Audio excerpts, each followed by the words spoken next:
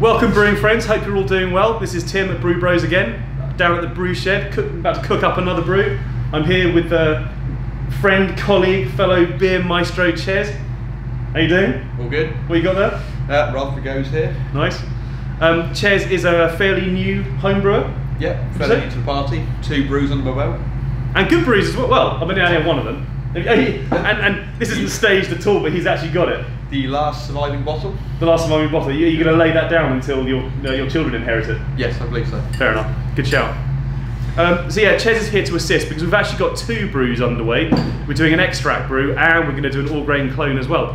We're here to do the Norfolk Brewery's Woodforde's Wherry, which is quite a popular beer. It's a classic kind of cask, camera, territory beer, English bitter, kind of pub garden, what you'd have with a bowl of chips or something. The purpose of this video is everyone, lots of people on the UK homebrewing forums and Facebook always go on about extract, and the Woodforde Wherry extract kit is actually produced by Woodforde, so and it's supposed to be quite well respected, and I wanted to actually see what it was like. But I also wanted to see how it stacks up against an all-grain clone.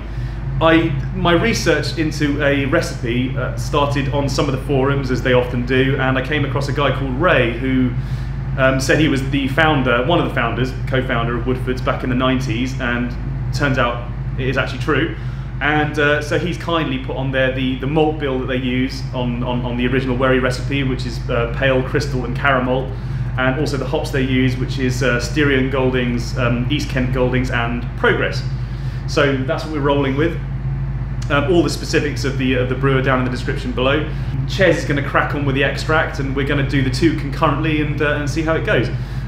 The yeast that we're using on the all grain is Y yeast. We're going to split the batch into 2. We're going to use Y yeast 1968 London ESB Ale and 1469, I think it's 1469, West Yorkshire Ale. So we're just going to see how those 2 do, and then in about a month's time, 5 weeks or so, we'll get together, road test these babies and see what happens. We'll see you shortly. Woodforde's brewery is based in Norfolk, in the heart of the Norfolk Broads, and it was founded in 1981. Wherry is their flagship amber ale, which has won the accolade Supreme Champion Beer of Britain, no less.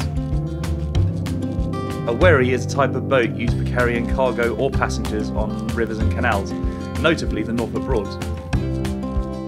Wherry is 3.8% ABV, 30 IBU, and known for a floral aroma, sweet malts and a grapefruit hop hit.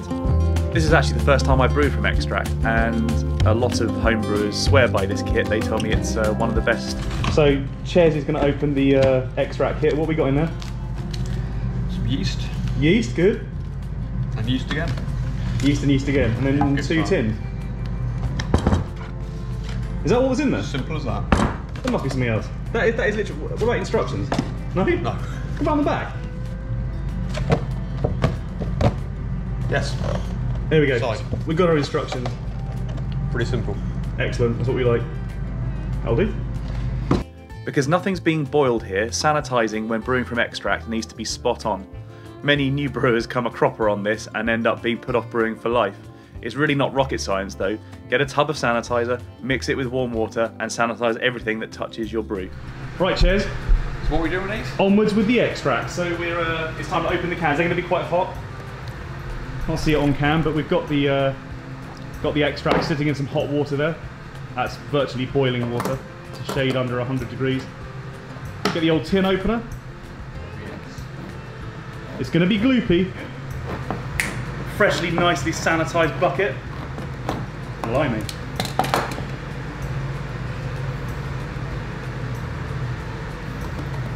And we're mixing this with 3.5 litres of boiling water, and then topping up to 23 litres with cold. We good?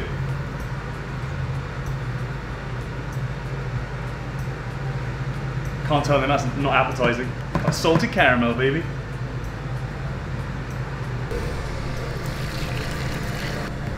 Get all that malty goodness.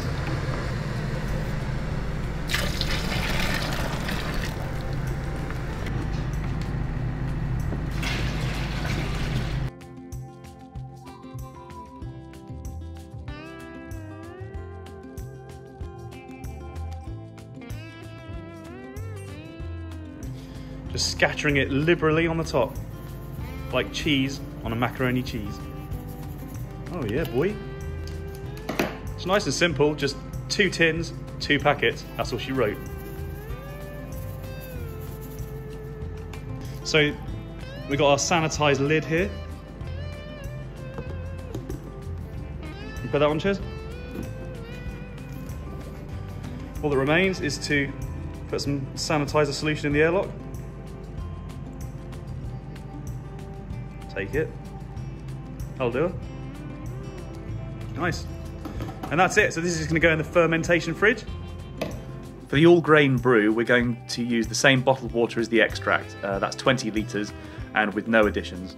We have 3.6 kilos of pale, 200 grams of crystal and 200 grams of Caramalt. Now to prepare the Y-Yeast smack pack. Takes too long. Oh god, yeah. Give him a shake.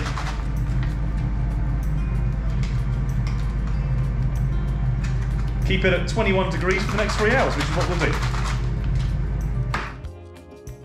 Incidentally, this brew system is for sale at brewbrosshop.co.uk, priced at $199.99. 71 degrees is our strike temp. We are going for a 60-minute mash at 67 degrees. Like that smell? Mm.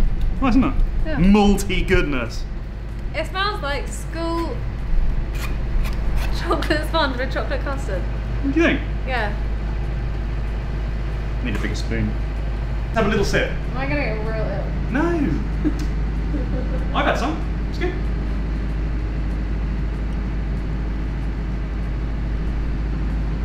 I quite like it. Not sure Hetta really enjoyed that taste of pre-fermentation extract wort.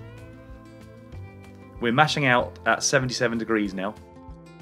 Just lift the basket up and get sparging. That's batch sparging, baby. We're looking for a pre-boil volume of 25 litres. We're rolling with 8 grams of both Styrian Goldings and Progress at 60 minutes, followed by 10 grams of each at 30 minutes.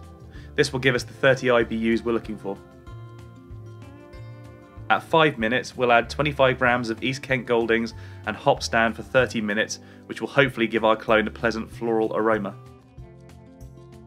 Then it's into demijohns via the 2 amigos, the Blickman Riptide and Blickman Therminator.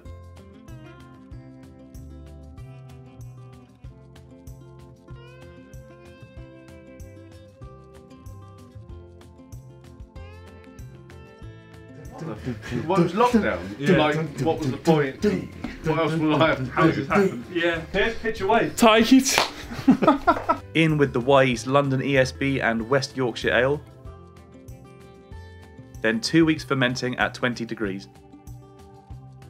A couple of weeks later, and it's time to rack our 3 beers to mini kegs, each with 18 grams of dextrose.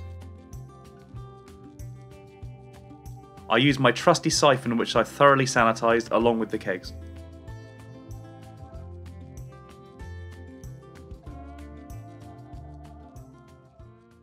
So we're back. It is now just under 2 months because the 2nd of January today. We brewed on the 5th of November.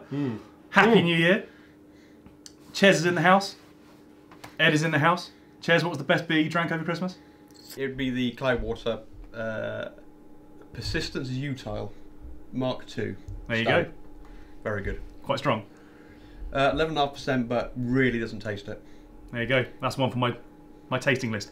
Anyway, so what we're going to do, we're going to taste the real Wherry. I think I'm the only one of the 3 of us who's actually ever tasted Wherry and seen what it's like. We're going to see how that handles, and then we're going to move on to our 3 brews, the 1 extract and the 2 grains, and see how it goes. We're going to blind taste them just to see how they all stack up. That's where it all goes badly wrong for me. It's all where it goes badly well, and El Rositas comes out again. Yeah.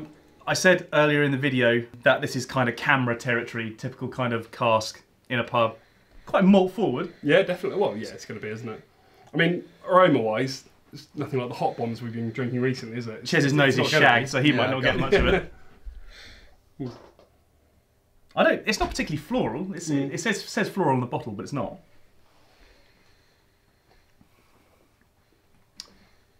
It's quite quite refreshing. It is, yeah.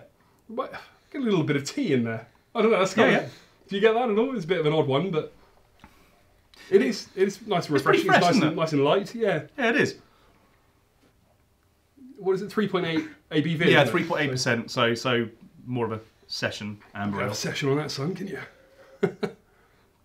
Yeah, it's all right. There's not a huge amount of flavour in there, is there? It's quite, but it's quite nice. Again, on a summer's day, it'd be all right, wouldn't it? Mowing the lawn. I quite like it. It's quite nicely balanced. I think for 3.8%. Is it to your taste? Like you said, summer day.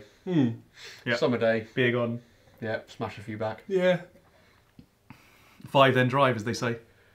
They don't say that. And you've noticed that there's quite a demand for this sort of style of extract kit. Then a lot of people are talking about. Yeah. This kit is one of the most popular extract kits, and is the way into homebrewing for quite a lot of people. So I just we're not trying to slag off the extract kit here. We're just trying to see what it's like. I don't think I've ever tasted an extract beer. I don't think you have. Yeah. I'm not sure if you have you? No, not I'm aware of anyway. So that would be interesting for a start, just to taste what extract is like, and then just see how close our grain clones can get both to the extract kit and these, and ultimately of our 3 brews, kind of work out which one is our favourite. Yeah. And see if we can detect which one the extract kit is. Extract kit, if it has that sort of classic homebrew twang that everyone goes on about. Yeah, and just so you know, the 3 brews that we're going to be testing, they're all in unmarked kegs, which I will show you now. As you can see, there's no markings. It's just beer A, B, and C, and let's get stuck in. So we're just on the first. We're on beer A at the moment and enjoying it. It's very, very similar to the Woodforde just now. Just to make the point that everything was equal on this test. It was the same water, same fermentation temperature, same duration, same amount of priming sugar. Everything was exactly the same throughout. Same temperature of secondary fermentation. So yeah, our test conditions are pretty sound, I think.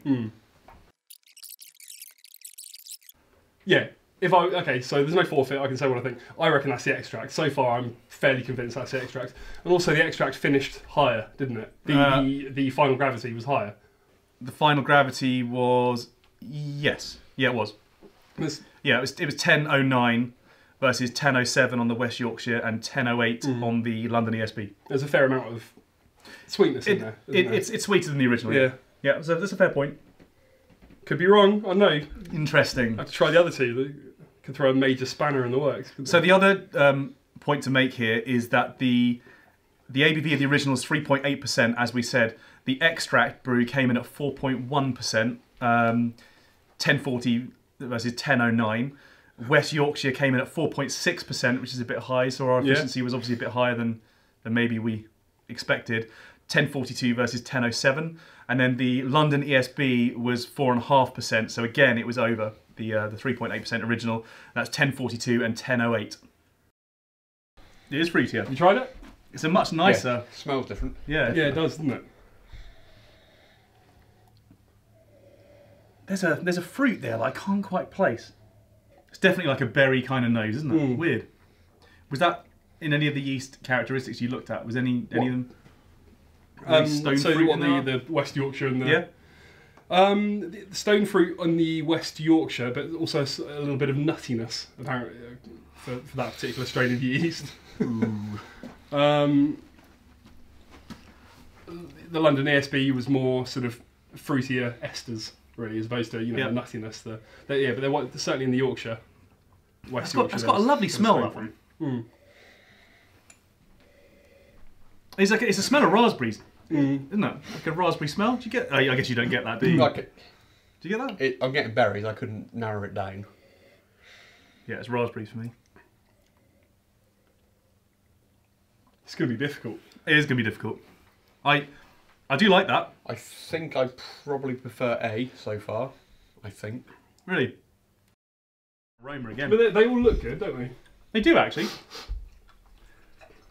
This one? Again, completely different. Completely different. Okay, I'm getting nervous. Yeah, same here. I can't pick out the extract.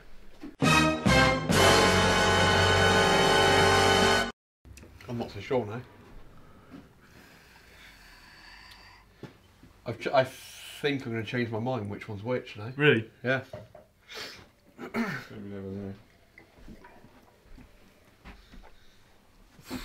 I originally thought A, but I'm thinking it might be B now. What, the extract? Yeah. Because this tastes similar to A, I think.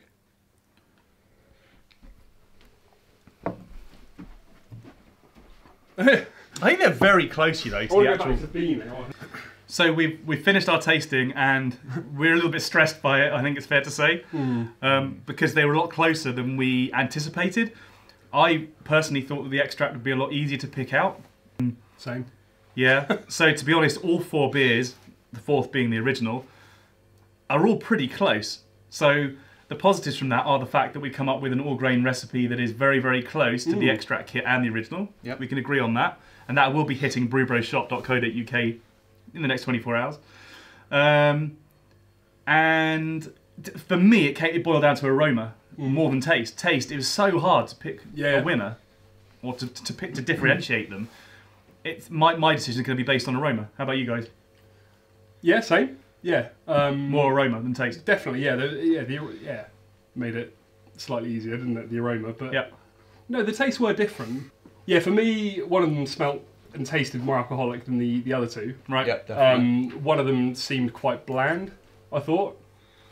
The thing is, they are all like session territory. It's quite It is quite, you know, all around that sort of 3.8 to 4.5 ABV. It is quite hard to differentiate. There's no standout flavours. There isn't. There? It's all. No. It is all fairly. It's a fairly casual kind of bland, not bland, but easy drinking beer. Isn't it? Huh? You said bland. Supreme Champion Beer of Britain, just remember that. Oh no, it's a nice beer, but there's nothing stand out like the big beers that we've been drinking recently. Yeah. No, I agree with that. Okay, so let's talk about Beer A. So Beer A, what do we think? Like in terms of aroma, that didn't give me as much as B and C. So I'm going to nail my colours to the mast. I reckon A is extract. That's what I've gone for as well. Is it? Yeah. That's what I thought when I first tasted it, but then I changed my mind. Okay. Interesting. Yeah. Should we reveal what Beer A is? Just for the record. Yeah. Ben says Beer A as well. It's C. No! Oh no! London Cheers, ESB. London I ESB. haven't got it right yet. Wow. For me, that was different to. That was that was different. That's to the two why other it's beers. 1968 London ESB. Yeah. In terms of aroma, it didn't give anywhere Although near I as much haven't away. said which one I think it is. You're doing better than we are already, though. Okay, well we've already been shanked. Oh yeah, no, he hasn't said. I haven't No. said what I think it is. No, say what you think it would be now. I think it's B. Now that it's not. I think it's B. B. I'd say B now. Yeah. It's B. Yeah. Yeah, I'll go B as well. I think. Oh, hang on. Whoa. Easy there. Easy there. Code cheese. I'd say C. I'd say C. Well, that's Because the one, B's got a really nice like raspberry kind of berry fruit aroma. that's the one. The C is the one that smelled more of the alcohol. I can smell the. Yeah. I'm getting a bit concerned. Let's reveal what beer B was. I'm saying B. So what did you say? You think C's the extract, C. and you guys think B. I think B, yeah. it's B. It is B. Hey! You're gonna get the spanking outside now with the beer paddle. Nailed it. Well, Yes. What's going on? B is lost extract. Okay. Cool. That surprises me. That surprises me. You know what really annoys me is that when I very first tasted it, beer B, I got that slightly metallic twang What made you change your mind then? because I didn't get it when I tasted it properly, Oh, okay. and that slightly outraged me. So how do we summarise on this experience then? We created 2 very good Woodforde clones, Woodforde Wherry clones. There you go. Look. So that's the extract. yeah. I think it's a compliment to it though. The recipe's down. I mean, it's so difficult to choose between all 3, wasn't it? I was hoping it was going to be a lot easier, but I mean, we're being as honest as we possibly can, and Yep. hopefully people will appreciate that. Yeah, to be perfectly honest, I thought we'd pick out the extracts a lot easier than that. I guess it says you should maybe go with your gut instinct. My gut instinct was to go with B. But it's a very good clone recipe, isn't it? Very good the clone extract, recipe, yeah. It shows that the quality of it's pretty decent. Yeah. So if you guys love the Wherry extract kit and you want to move to something that's all grain but very, very similar, hit us up at brewbrowshop.co.uk. Yeah, so there we go. I think we've all learnt something here today. I think if anything, it's a positive that something you can make from scratch and it is comparable, isn't it? You know, you made Definitely. it from the very beginning. Yeah. You know, you've not skipped any steps, and Yeah. putting in the hard work, I think it's worth doing. Yeah, absolutely. So there we go. Thanks for watching. So in terms of the brew, in terms of the clone war between extract and grain, I'd say that the extract has won because we haven't been able to pick it out. No. And on that bombshell, we'll see you guys again soon. Take care.